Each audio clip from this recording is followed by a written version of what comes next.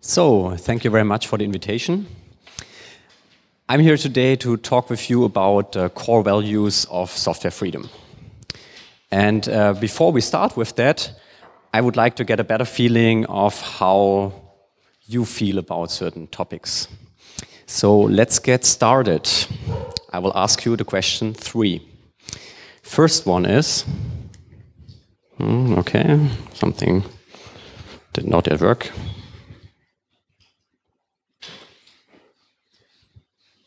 Sorry. Okay, now. First question, who of you here thinks that your government's military should not operate in other countries? Can you show the hands?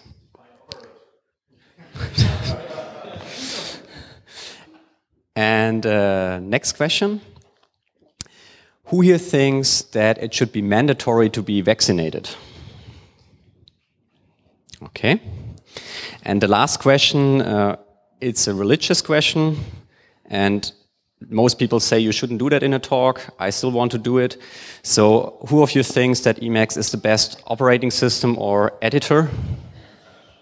Okay, good. Thank you very much for that. We will come back to some of those questions in the talk. So when we are talking about the core values of software freedom, it's good to have a look at where this movement is coming from. And so we are going back to the time when your computer didn't fit in your pocket, but you needed some room for that. And at that time, the software which was coming with the computers was in source code form, and you were able to make modifications to that. There was no restriction what you can do with that. You got it, you could make changes. In most cases, you even had to do changes to make anything meaningful with it. And you could pass it on to other colleagues in your department or pass it on to other researchers. And that was all possible. There was no restriction. Then over the time, some companies figured out that you can make way more money if you restrict how software is handled. And they introduced in the software licenses restrictions on this, what people can and cannot do with the software.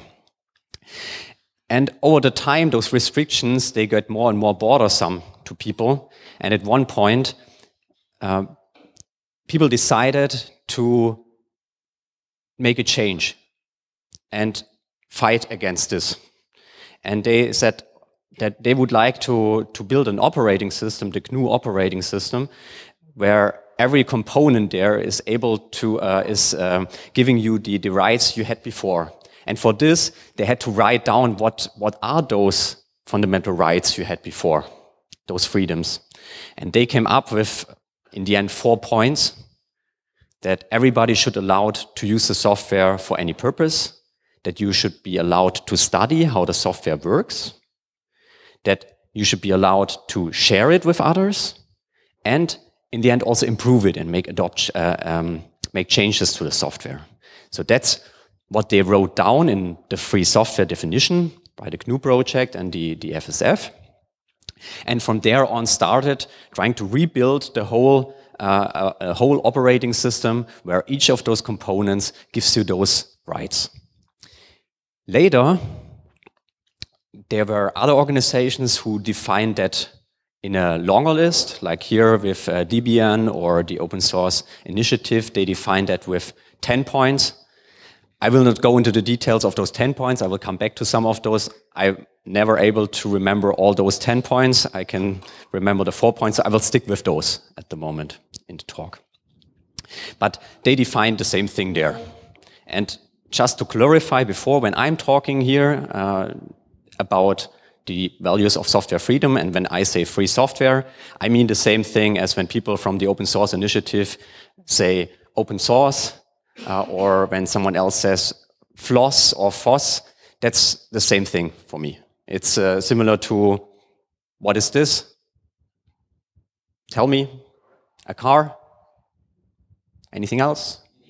A Mini? Some people say it's a BMW when it's about a brand. Some people say it's a computer on 4 wheels or several hundred computers on 4 wheels. And some say it's a vehicle. Depending on what you say, you highlight different aspects. You will be perceived differently. It's a little bit a different meaning, what you transport. But in the end, people will understand that it's about this thing there. And that's the same for those other terms. So when I'm talking here about free software, I mean the same thing as when others say open source or FOSS or FLOSS or Libre software, just to clarify that before. So now, over the time, these what is this movement about was often questioned, or there were misunderstandings about that. So one of the first things which came up was, does it mean in software freedom that you also have this value of creative software, that it should be available for everyone without the need of having money to pay for it? And that's something which came up already very early, and there were several clarifications about that. But still, over the time, it came up repeatedly, and also because of the often in the English word free software, the misunderstanding that it's about the creative part. This come up regularly, and we also see it that people they contact us constantly. They tell us there is a piece of software out there. They claim it's free software, but you have to pay for it when you want to download it. So they are violating our principles. They are violating our values. That cannot be free software when they charge for it. Or they also tell you in app stores that it's not possible that this is free software when you have to pay for it. And that's one of the things which in the free software movement, which had to be repeatedly, that it's absolutely fine to charge for software. That's not included in there. It's not about that you have to pass on something without having to pay for it. The FSFE, on the contrary, we encourage people to pay for free software, and that you pay for software where the developers give you more freedom and don't restrict you on what you can do, give more money to those people than to those who restrict what you can afterwards do with it. So charging money for free software is absolutely fine. There's nothing in there. And it's also something which repeatedly in the discussions, there was a common misunderstanding in the free software community that it's okay to do so. Furthermore, a lot of people during the time believed that free software is equal to the perception that people should altogether develop the software, and everybody should be allowed to participate in developing the software. This understanding came a bit from very, very famous projects which had this approach, so everybody was able to participate there. And that's why a lot of people during the years, they think that something cannot be free software or is violating the principles if people don't let them participate in their project, or if people don't want to give them the source code at the moment when they don't have any relationship with each other. And then they say that our principles are violated there. And that's something where the development model and what free software or open source is about, that's not the same thing. You can develop software in your basement, sit there, ignore everybody around you, don't take any phone calls, don't read any emails. When you're on the street and someone tells you your software should have this feature, you just ignore that person. You can do that and then sell the software to someone, give them the source code, or the offer to give the source code, give them those 4 rights. That's absolutely fine to do so. You can do that. That's still free software. On the other hand, if 50 universities around the globe are developing a software and the students are allowed to participate, every professor is allowed to participate, and even the public is allowed to participate, but they write that you are only allowed to use it for academic purposes, it's violating some of the other principles there. It's not free software anymore, it's proprietary software because not everybody is allowed to use it for any purpose. But it's still a very open development model, and it's possible that hundreds of people are developing this together.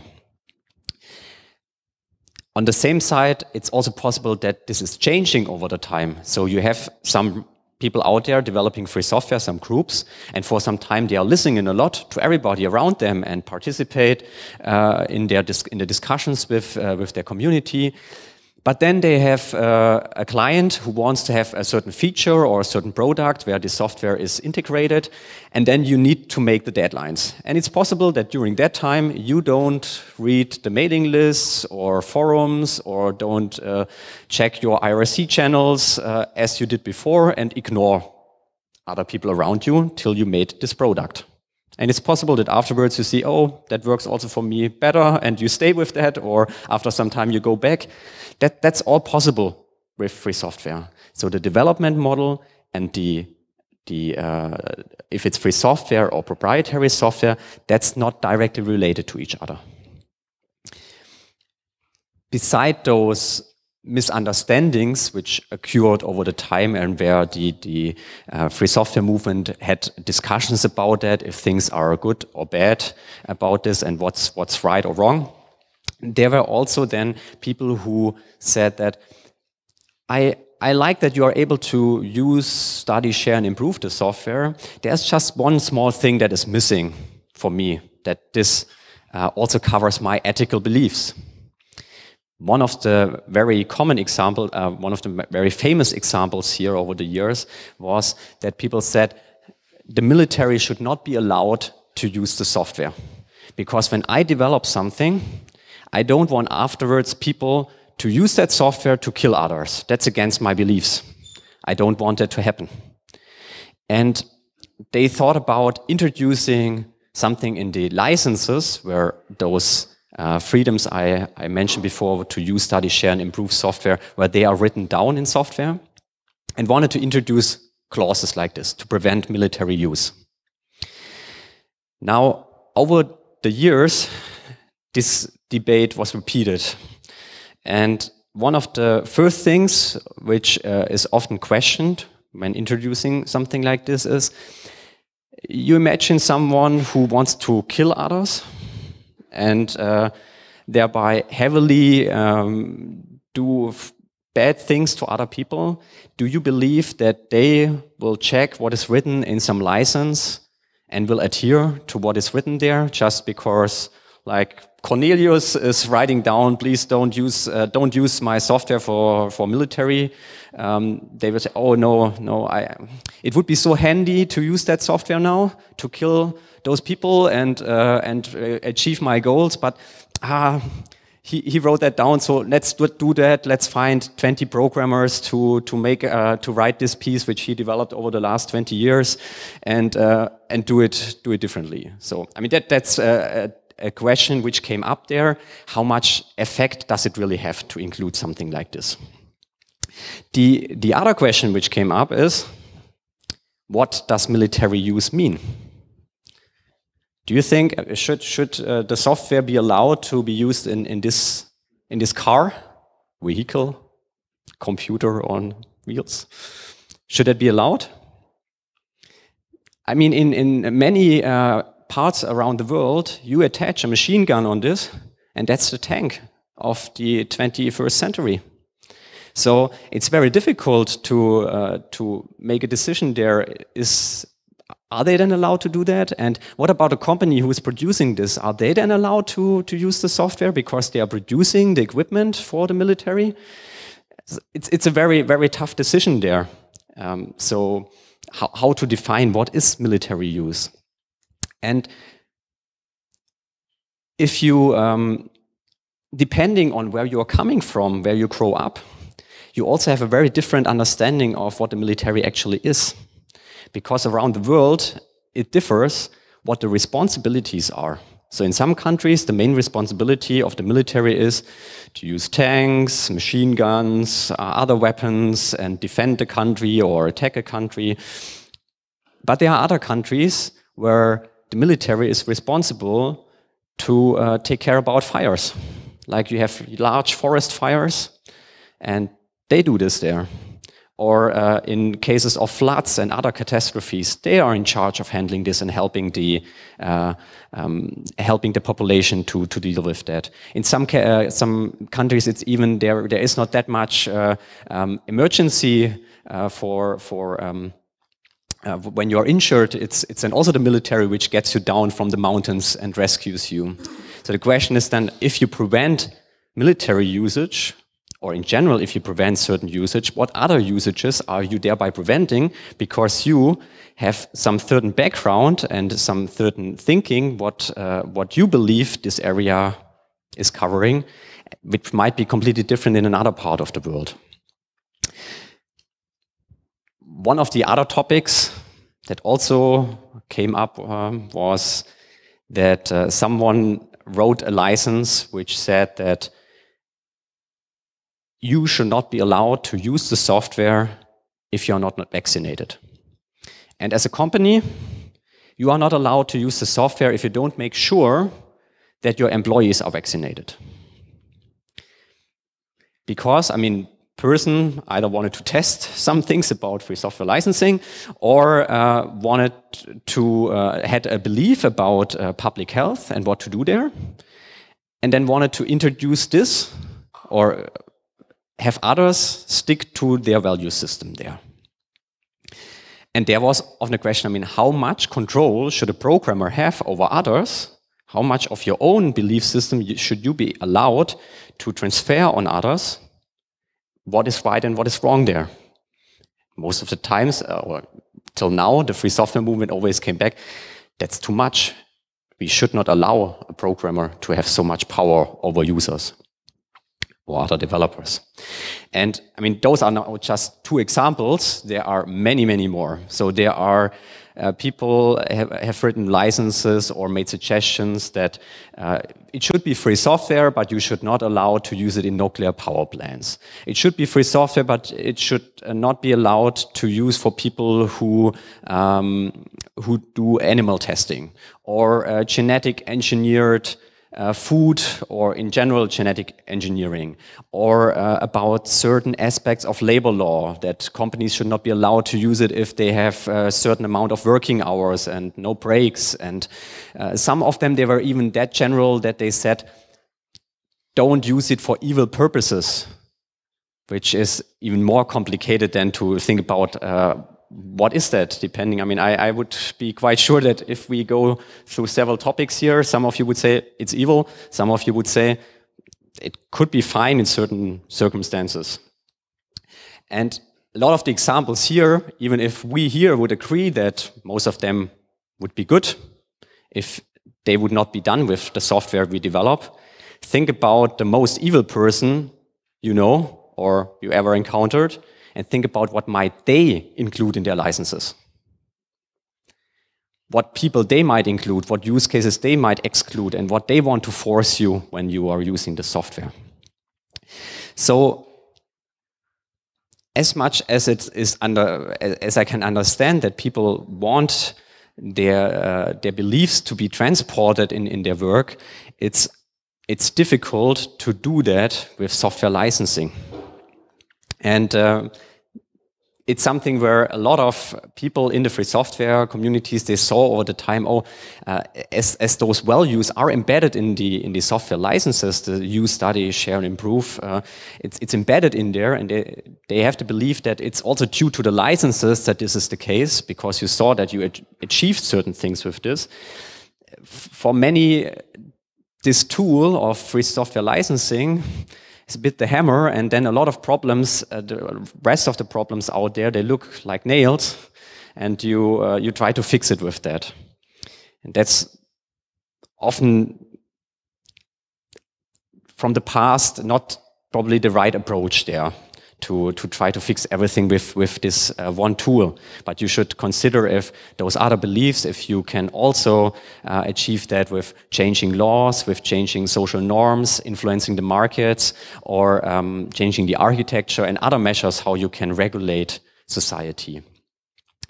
In the end, after all those discussions and debates over 35 years of the free software movement, in the end, it always came back that, yeah, it's really difficult to add other things there. And at the core, it's mainly those 4 points or those 10 points which we defined early on in the process and which we wrote down and codified by that. So to go a bit deeper into them again, so it always came back to the belief that anyone should be allowed to use the software for any purpose without getting permission. So there should be no discrimination who should be allowed to use the software and who should not be allowed to use the software. It's not the programmer's decision. It's everybody is allowed to do that. And also without any restrictions and no negotiation there. So you should not have to go to the programmer first and ask, am I allowed to do this? Am I allowed to do that? That's one of the main features with free software. All of you in here, who of you is a lawyer? Any lawyer in here? Okay, I can tell you, even if none of you is a lawyer, when someone out there is asking you, can I do this with the software? You can say yes. And you can be so sure that you can say, yes, I'm really sure you are allowed to do this. And am I also allowed to do it? Yes, you too are allowed to do it. But can I do it? Can I do this with it? You can say yes, yes, yes, without having to study the license, without needing to read the license at all. You always know that when something is free software and it's clear that it's free software, you can do that. You don't have to do any checks there. So even people who cannot read, they know they can do anything with it. And furthermore, it's always allowed to understand what the software is doing, to study the source code of the software. So nobody is restricted what they can learn, how software works around them. So the free software movement, we don't limit what people can understand about technology there. You're always allowed to understand that, to learn from it, and to discuss what you found out, how software works with the rest of society, and have a debate, is this right or wrong in your opinion? That's something which is always allowed with free software. And furthermore, you're always allowed to share it with others again. So there is no restriction with how many people you can share. You can share it publicly without getting any money because you want to help people. You can also decide, well, I would like to make a lot of money, and you sell the software to others. And you can do that for your own benefit or to help others. And you never need any permission for that. It's not necessary that you ask someone if you are allowed to share it with others again. You can take a software where you paid a lot of money, and you know someone who doesn't have a lot of money, and you can just pass it on without asking for any money for it. That's always possible. So people should not be restricted how they can help others or what they can do with the software there. And furthermore, in a world where more and more software, where more and more devices around us and more processes around us are dominated by software, people should not be forced, neither individuals, nor organizations, nor companies, nor governments should be forced to use the software in a way the developer decided them to do and change their processes accordingly. But you should always be allowed to make modifications and make the software help you in what you want to achieve, or ask others to help you with this. So you can always adopt the software. You're always allowed to extend it further. If you don't agree with the general path of the software, you can make your own modifications and go a completely different way from there on. And you can make you can also thereby repair things out there. So and that's always was something over 35 years. Always came back to it that this is the common base we can agree on. And so I mean it's then often there's the question of, okay, but free software doesn't solve this problem, or free software doesn't solve this other problem.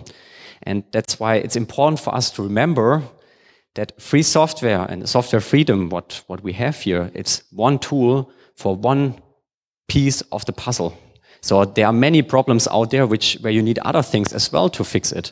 There might be, I mean, if we stay in technology, we can talk about open hardware, we can talk about open data, we can talk about privacy, and so on, about all different aspects, and a lot of aspects there, they are important to achieve certain goals in society and to have certain outcomes.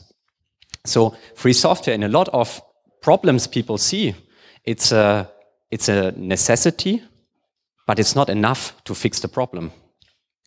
And instead of thinking about, okay, what else do we have to add to free software or to software freedom, we just think about the old Unix philosophy, have one tool for one problem, and don't overload it with all kind of other things. So I think that's often good to remember that we have this, we have software freedom, it's fixing a few things, and it's fixing those good. But we should consider for other parts which we see in society, other problems we see, if we have to combine it with other tools out there in the way we think it's fitting. So there is still a very long way ahead of us if we want to make sure that software freedom is the default out there. There are many, many areas where software freedom is meanwhile the default, but there are many areas where it's not the case. And some areas where it was the case before, they might at certain points change a little bit, and then you again have things where it was common that you could use free software for it, and then it's not common anymore, and you have the problem that you are confronted with proprietary software again. And for this, I think it's good to always remind ourselves about how such changes in society are happening also in other areas. Like if we compare it, software freedom with the freedom of the press, people were working for that for hundreds of years, and several people, they had very bad effects. They had to suffer because they were working for that, and many people, they died for it. And when you once have it in society, it also doesn't stop there. You have to constantly defend those rights. The freedom of the press, and so there are often changes there. And even if you go out now in the world and ask people, is freedom of the press important? You have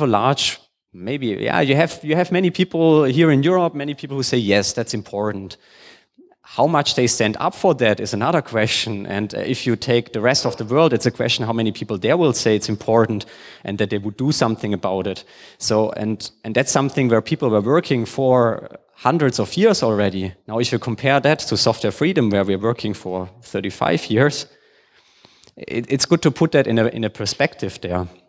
So there will be many, many more decades to come. And because of that,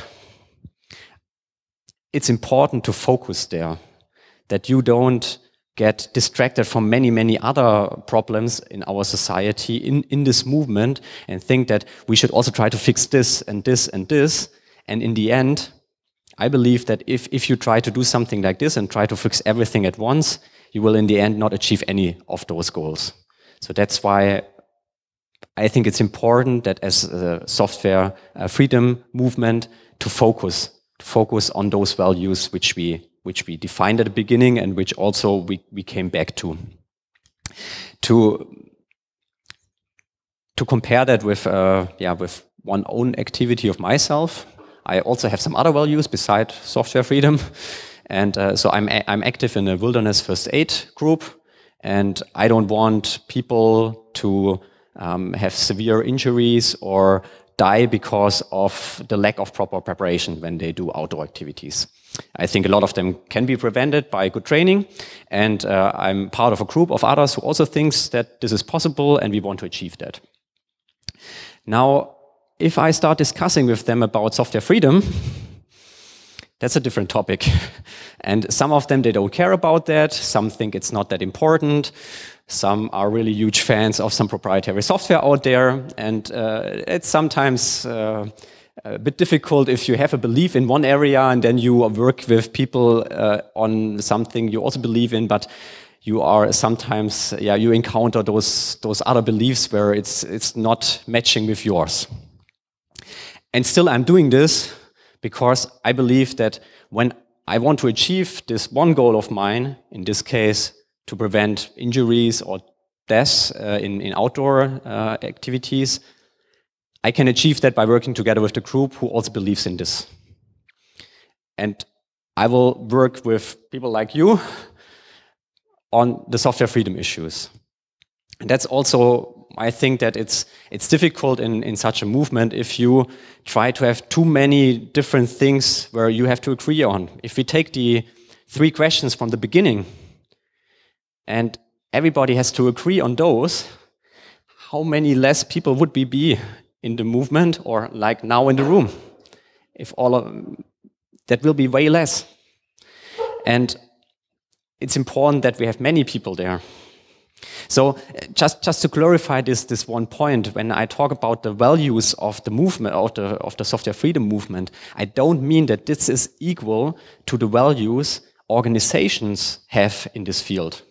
So there are many organizations who have additional values beside that people should be allowed to use, study, share, and improve software. We as FSFE, we also have other values. Some of them are written down in our constitution. Some of them are, they were important to the founders of this, or some are through the work of people who contribute there. It's transported, it's not written down.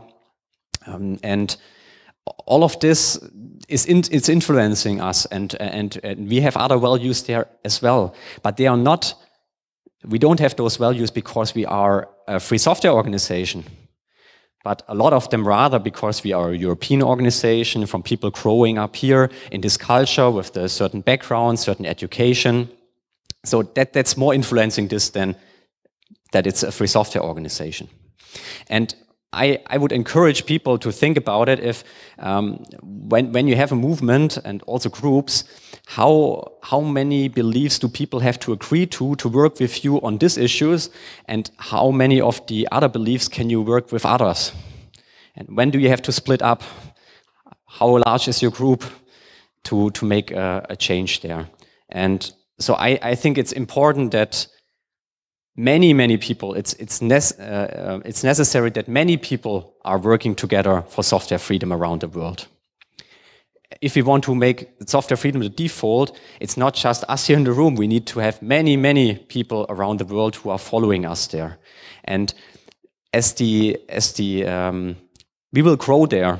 I mean, the free software movement already grew over the last years by many people, many more countries, way more diverse from backgrounds, from the companies, different companies who were against us before, then many governments who didn't care about it before. And so it's growing and growing. And that's important that this is happening. But it also means that because of this, there will be more diversity. More than we already have now. So there will be people from countries who have completely different education than we have, a completely different cultural background than we have. So this will also challenge how to be respectful to others. I mean, you see how some of the debates are at the moment happening about questions I mentioned before. So that's something where, yeah, you will be challenged in your beliefs and how to be respectful to others. But it's important that we stay respectful and work together with the others to achieve our common goal. And finally, the other part which is important is that we focus as a free software movement, that we don't try to fix everything at once, but that we focus on what this is about, what it was started for, what you can fix with software freedom, and focus on those parts that we want to enable people to use software for any purpose, to study how it works, to share it with others, and to finally then also make improvements and adopt it to your own needs. So yes, that's it from my side at the moment. Thank you very much, and I'm looking forward to have discussions with you over the day. Thank you.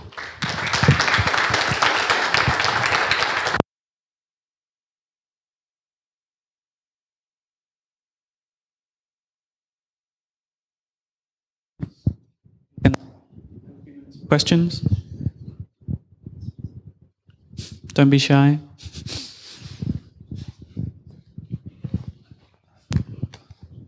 Yeah, thank you for the talk. It was great. I have a question. You mentioned there was a point where you had these discussions over and over again about, not allowing military use of software or other use of software. And was there some turning point recently, or was there ever at some point, or does this discussion still come up? Just curious about that. The discussion is coming up repeatedly. So, I mean, the last point I think where there was some in Germany now some more discussion was I think 2 years ago or so at the Chaos Communication Congress. This topic came up. It's often, I mean, whenever there is a military conflict somewhere, it comes up, or when someone finds out that the software they wrote is used by the military or by intelligence services, by the police, by border control, by some of other institutions where people don't agree with, then it's coming up again. I mean, you also see it now with border control. You saw it with intelligence services where the software was reused in some spyware. So this then comes up regularly and also around the globe. In different contexts, and I mean it's also I think it's also good that this discussion comes up because for many years programmers were not aware about the social implications of their work, and it's important that you think about what your responsibility in society is when you are writing software and you are providing tools and what can be done with that. You should not just say, yeah, I don't care what people do with my software. And I also can understand that people then try to limit this in a software license. Also, I don't agree that this is the best way to actually achieve that you can follow your beliefs in this area, but it's a good thing that we have more discussions about what is good use or ethical use of our technology. So that's something which should be encouraged, and also talk about what can you do to prevent this. Can you already write the software in a way that it's very difficult to use it for bad purposes in your view? Or do you agree in your community from the beginning and also codify that maybe how you want to work with certain groups out there? If you all agree that you don't want the military to use it to kill people with drones, maybe it's good that you have some common understanding about it and don't help them when they ask you questions, when they have bug fixes, feature requests, and so on. So that it's a good discussion that this is happening.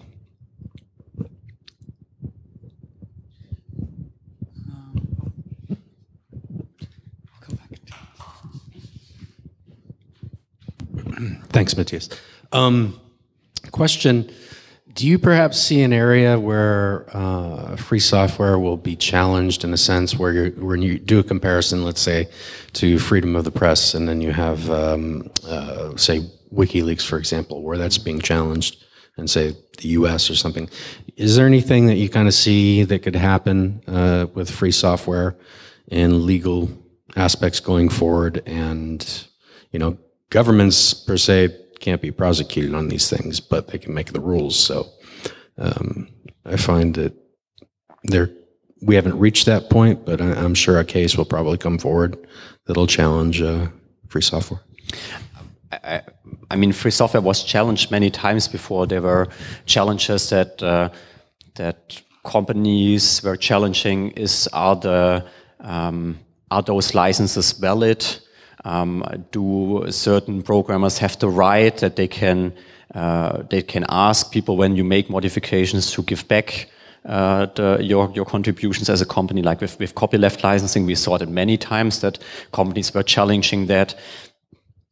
There are other challenges where people now try also. I mean, that these copyright is already one.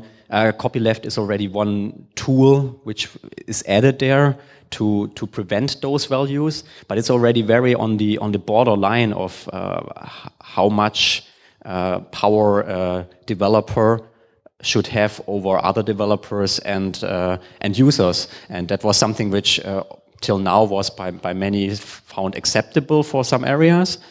but it's something which is still challenged there. Like how far should that go? And there are at the moment licenses which are brought up there where people say, oh, that's too much, or some say, maybe. So that's something where we'll be definitely challenged. And beside that, you have other challenges, technological challenges, that things are changing from you have your computer, everything, all the software is running on the computer, to the software is running somewhere else, or all those devices around us have software in there. So that's also often changing, because that was not what not the situation where when these values were defined where we are in. And so there's constant you have to think about how this transfers to some changes there. Did that answer your question? Or kind of, sort of, but yeah. I'm thinking like you have, for example, freedom of the press in a lot of the constitutions. Where is that going to be with, when you do have a legal challenge? Okay. And you're talking about rights. Okay. Yeah. I think now I understand it better. So I mean, all freedoms you have in a society, they are not absolute. And you always have to balance them. Like freedom of the press is also balanced by, you are not allowed to put something in your paper which is violating other people's rights, other rights we have in our society. And with software freedom, it's also something that the software license, and from the software freedom perspective, you might say you can do anything with it, but the law will say you are not allowed to do this, no matter if you use software for it or not. And they might also restrict like what you are allowed to do with certain software. And on the other hand, it's also possible in a world how it's developing at the moment that there are also some restrictions that governments will restrict people who want to make software proprietary, because they say it's such an important component in our society. It's important that people can have a debate if this software is sending you to jail or not, that we have a debate if the rules implemented in there are right or wrong. So it's also possible that there people cannot decide if something free software or not, but the government will say this, and there will be, because of the internationality of software development, there will be many conflicts ahead of us and debates.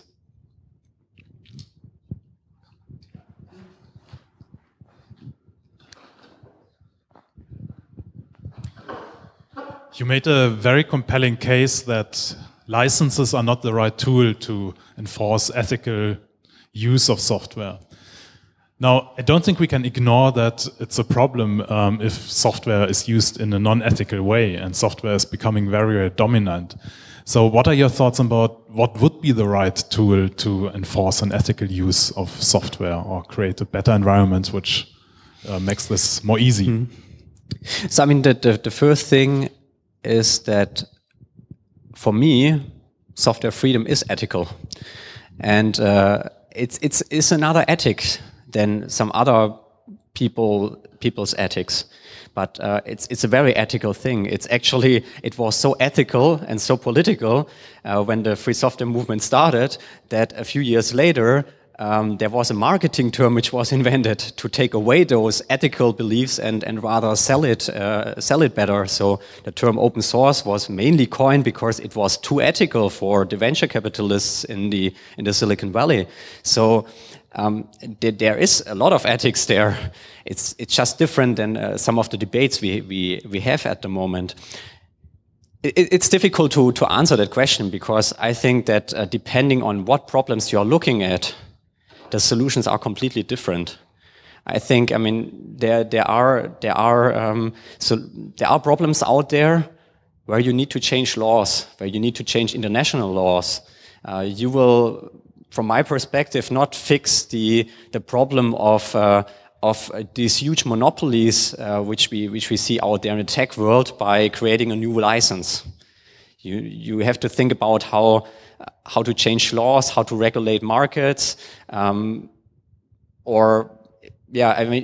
for certain problems people see. So it's also possible that, I mean, there are other people who say it's not a problem at all. So that's the thing, that there are so many people who have so different perceptions about problems that also then the solutions are so different. So, I mean, for me, it's always good to remember those points which Lawrence Lessig was making about how people are regulated. Where you have laws, you have social norms. I mean, by not accepting something and making sure that a lot of people don't accept certain behavior, it's also a lot of influence. You not always have to change a law. If in a community you have certain standards, they are not written down, but they are still. It's considered impolite to not adhere to them. That's also a very powerful tool. It takes a way longer time to change social norms often than to change laws, but still, in some smaller groups, it can happen faster. Beside that, yes, markets. I mean, you can change markets, and you also, as I said before, when you spend more money on buying free software than you spend on buying proprietary software, if a lot of people are doing this has an influence. And the last part, which Lessig always mentioned, is architecture, code. I mean, when as a programmer you decide to write certain software or not to write certain software, which is then influencing what people can do and what you empower them to do, that has a huge effect. If certain software is out there, okay, I'm now reminded about Freifunk. If you have software where everybody can just use that to set up a network, that's making a huge impact on society, and you have an effect where it's easy for people to do that. If on the other hand, it's a widely distributed software to harm people, you also have an effect. So if the main purpose for the software is to harm people. So, and I think those four things, it's always you have to think about that. You have to find innovative ideas. I think with software freedom, we found an innovative idea in one area at that point of time. And nowadays, as I said, you have problems which are way more complex out there in society, and software is often one piece of that.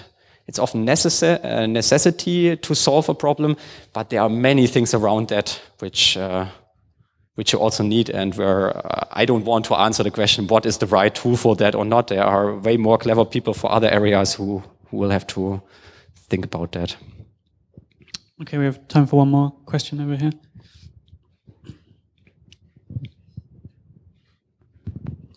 Hi, thanks and for your talk. I agree with everything you say. Just because of the discussion which now came kind of up, I wanted to point out that there is something like export control laws, which a lot of people never think about, because while open source and the licenses allow you everything to do, it doesn't mean you're allowed to do everything you want to do, because there's still other rights. And so just for an example, there's some restrictions on like everything which is military or dual use, if you're allowed, where you're allowed to share it or to publish it. So while the license allows you to share your stuff with everybody, it might be that you're not allowed to put it somewhere just on the internet without any precautions, depending on what you're doing. And so I think there are some, and this shows that there are some ways to find agreements on ethical stuff, because there's some like regarding mass destruction, also weapons of mass destruction and stuff, that you're not allowed to do something like that. So if somebody were to write open source software about something like that, they wouldn't be allowed to publish it widely on the internet without getting in trouble. So I just say there's already stuff in place, maybe for the really critical stuff, but yeah. Yeah, it depends. So I would say, I mean, first, yes, the big difference here is that with free software, it's the question is like, should a programmer be allowed to make such rules for the rest of society? I mean, programmers are already in a very powerful position because they are creating all those tools. So should they also be allowed to restrict even further what people can and cannot do through such rules? That's one question. Or should that happen, like you said, like with governments making laws, like export rules? But why I said it depends is, that's true for Germany. That's maybe also true for some other countries in Europe. But I'm pretty sure that there are countries around the world where some of the things you mentioned, nobody will have a problem with that. And it might become a problem if they see that it has a negative effect on them, or if they have a problem justifying their power, but that's the thing, that nowadays with software freedom, the software freedom movement, it's so large, and there are people from so many countries around the world, and people using software, where some of the users of that software are actually institutions which the export law prohibits you to give it to them, which many people would say it's a good thing, but it's not something which is regulated by software freedom. And so that's, yeah, but very good point. Thank you. Okay, thank you for that. That was a great talk.